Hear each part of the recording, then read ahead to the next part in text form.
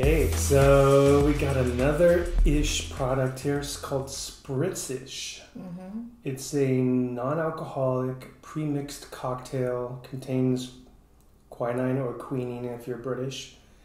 It has some pretty crazy ingredients. Quassia, cinnamon and gentian root, and the complex bitterness and herbaceousness found in a traditional spritz.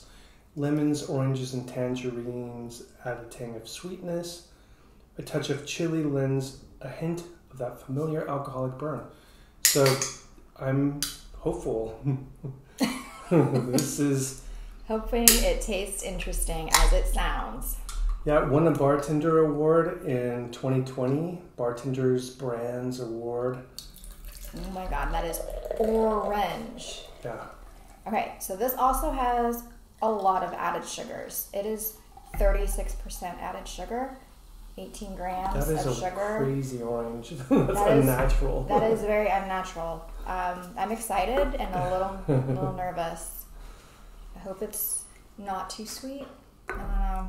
There's a lot of sugar in here. Cheers. Look at that orange. Not really. Can you even capture that? Okay. Mm. Do you remember the taste of orange cough syrup?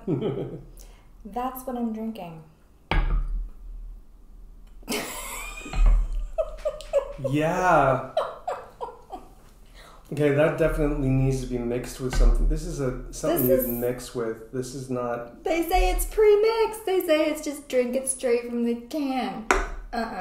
It's like drinking bitters or something. It's super bitter, but it's also really sweet at the same time. Like a cough syrup. Yeah. Like that orange cough syrup you'd get as a kid. I would totally have to cut that with some sparkling water or something, because... No. It's not gonna... It's way too intense. I don't think it's gonna get any better. Yeah. By diluting it. How could they possibly get a Bartender's Brands Award? I don't know. Sorry, Ish. So drinkability, about a 2? Oh yeah, no. Or... there's no way I'm drinking anymore. How much is it a can? I think it's like about 7 or 8 a can. Wow. So, I mean, I'll try more. I'm a glutton for punishment.